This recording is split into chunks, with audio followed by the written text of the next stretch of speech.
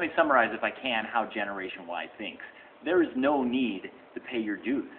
Why would there be? They're not the same people that we were growing up. If they are capable of doing the job, if they can provide input and insights for our company and our company succeeds, we don't need to let people pay their dues. We just need to involve people, whether they're Generation Y, Generation X, or baby boomers, into the process and become successful as a team. And that makes sense, doesn't it? I think so. What do you think?